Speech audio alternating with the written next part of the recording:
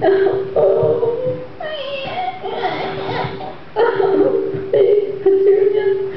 I just don't know what we're going to do. I've tried, but I've lost my job, and I just don't know how I'm going to be able to get all the things that you need. There's so many things that I have to get for you to be able to take care of you. We're so alone. We have no one. I just don't know what we're going to do. Hey, can I sit over here? Oh, lady, go ahead. What's wrong? Why are you crying? I just don't know. Do you really want to hear my problems? I surely do. All right, then. I've just been feeling really sad because I lost my job and I just have no way to get the things that baby needs. Baby Petunia needs so many things. I've been scraping together for food, but I just don't know where I'm going to get formula, diapers, or anything that she needs. And this baby's really busy down here. Phew! This is my last diaper. Take a whiff, lady. Thank you. Thank you. And this is it. This is all I have left, so I don't know what I'm going to do. I'm so sorry to hear about that, but you know what, Rose?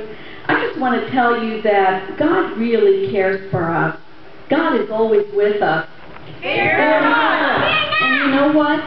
There is a place that you can go where they can help you get diapers and formula for your baby, and it's called Expectations. And you know what, Rose? Everything's free. You don't have to pay for anything. Really? Yeah.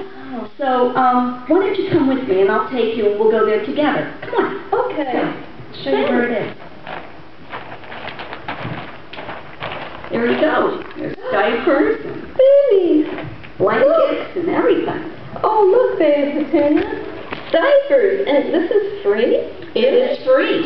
Yeah. God is with us. Fear not! Wow, look at this.